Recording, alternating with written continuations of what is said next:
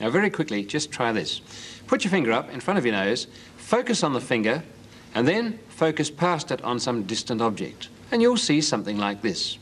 Finger in focus, then finger out of focus, while the distant object comes into focus. And that's the way our eyes work. But oddly enough, the eyes of birds don't seem to. If a bird did this trick, a bird would see this picture.